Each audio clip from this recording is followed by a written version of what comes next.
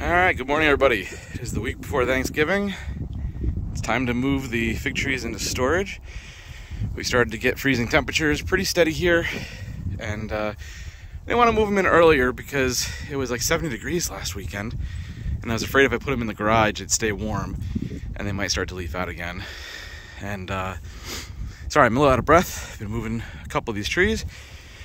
If you have them in the garage and they start to leaf out again, it's not a huge deal, except for then when the freeze hits, it'll kill the new growth and it'll set your trees back a little bit. So you want them to stay nice and dormant. So I just use this little hand carrier. Unfortunately, we got moisture yesterday, so these pots are stinking heavy. So it's taking a little bit of muscle power to get them into the garage this year. But we're gonna start. Probably won't get them all done today, but at least we'll get a good move on it. All right, I got some of them moved, but it's getting heavy.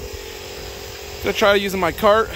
Tires are flat on it though, so gotta pump them up. All right, we got my City Slicker tractor. Let's go wrangle up some big trees.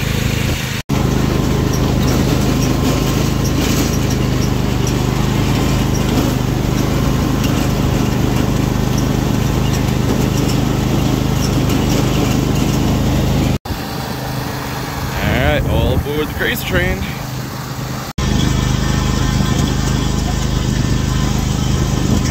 Because you can't even call yourself a country boy unless you got a tractor. Alright, we have gotten all the trees moved to the garage. Teresa's working on tidying up the garage, getting ready for storage, and tomorrow we'll fill her up with trees. She's alive! She's alive!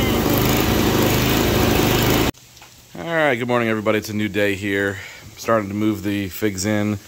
Going to take a few cuttings, and we'll likely put a couple packs on Figbid, figbid.com. And there goes fish after a squirrel. But Bordeaux Negra Ramada.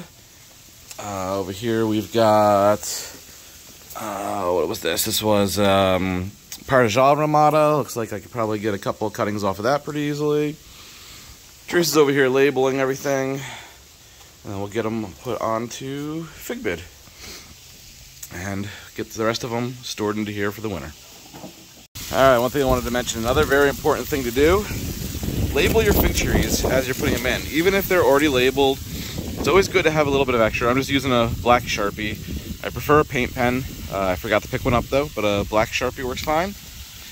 Label it in multiple locations, and that way hopefully in the spring you'll avoid having to figure out what's what. Alright, we're a little over halfway. Trying to leave a little more space to walk around this year, but I'm not sure how it's going to work out, because I need to leave a little space to get through here, and I'm kind of running out of room. And we still have, what, 15 or so trees to go, maybe a little bit more.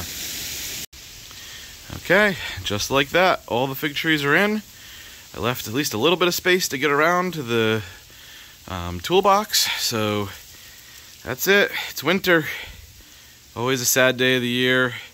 All the trees are away. It's gonna be a while. Hopefully everybody is having a easier time putting their trees away and getting ready. And looking forward to next year. I'll have some winter activities, some winter videos just to keep the channel alive, but for figs, it's pretty much it for the winter. Teresa will probably be posting some fig cuttings for sale. As always, if you're interested in any fig cuttings, just reach out to me. nrallers@gmail.com, and usually we can just work out a quick deal, and then I can ship them straight to your house as long as you're within the United States. All right, everybody, take care. PA Figs out.